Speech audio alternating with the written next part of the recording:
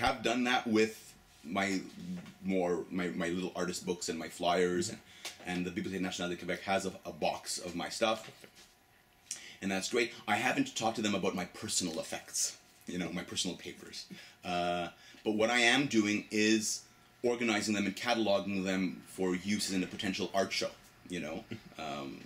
binding them into mysterious tomes, that kind of thing. So I have all this stuff. It's raw material. I slog through it, and a part of my artistic practice has always been to grab my own work and remix it and bring it out again ad nauseum.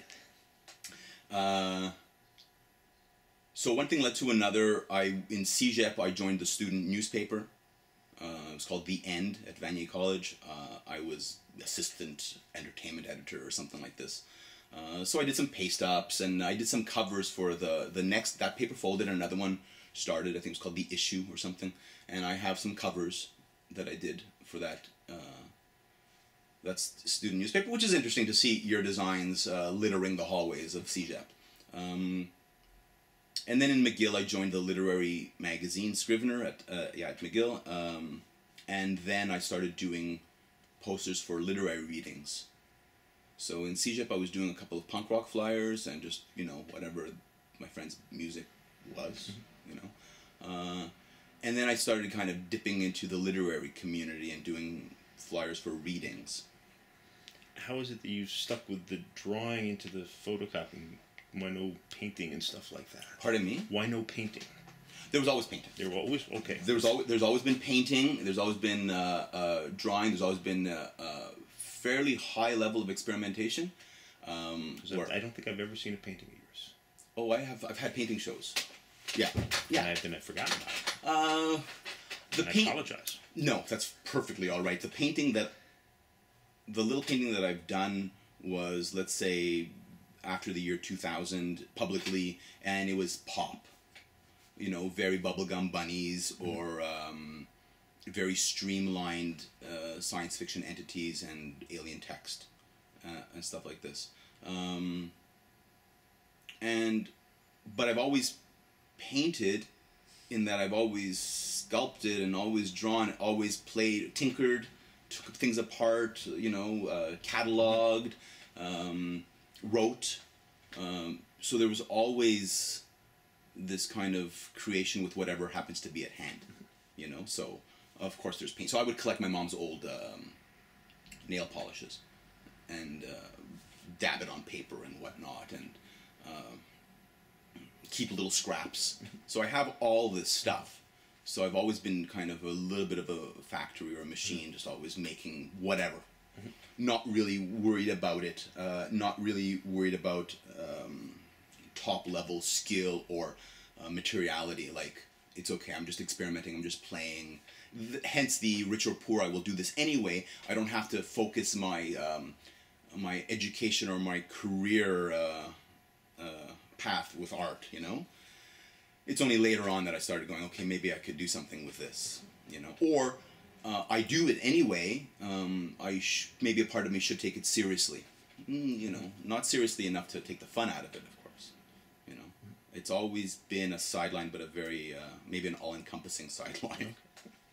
How'd you get into the gallery now? Okay. Let's take the other track. Okay. In 1998, my father and my uncle opened up Monastiraki, and... Is it the same uncle who put your stuff up on? That's right. Yes. And his house has always been, is still decked out with cool objects, collectibles, because he is an artist, and a collector, so his house has always had really cool stuff in it. And anyway, he and my father had the line. They knew some pickers. They were able to go to a few estate sales. They filled this space with all kinds of furniture and lamps and found paintings and scraps and whatever. Teacups and doilies and everything, the whole kit. My father invited me into the business in the year 2000, only scant 2 years after he had it, so he can pursue a job with a pension. And I took over the business. I've always been a collector anyway, but a very particular collector. not really collecting things that had great market value. Even though I might have some old hockey cards and some old Star Wars trading cards. It's not great market value now. Yeah, sure. Yeah. It's all for the future. The remote future when... Anyway. So I've always collected things. But it took me 8 years in this space before I realized that I was following my father's program. And he had the place for 2 years. And I had it for 8, and I was still doing his shtick. And his shtick was all by accident anyway. My uncle just basically was the guy who hooked up with some connections on how to get all this stuff. So here I am, 2007, 2008, and I realized that this space is mine. And since day one, since 2000, I started putting my friends' art in here. From the comics community in Montreal, some of their paintings, some of their framed drawings, and as well as zines and small press, because I've always been involved somehow in zines and small press. Always. So yeah, all these lines converge. The formal gallery aspect of Monastiraki started with Jennifer McIntyre, my friend, who is... she's done some curation, she's done some filmmaking, collage, and she's very involved in the healing arts, massage therapy, shiatsu massage. And so we were talking, she said, I want a gallery space. I said, I have a gallery space, even though what I had was a very full junk shop. So we worked hard to clear the space in the front, organize some art shows. And it's evolved from there.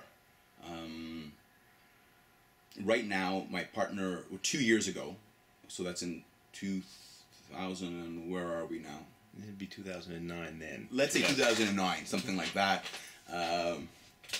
My partner, Emily O'Brien, moved in with me and came into the shop.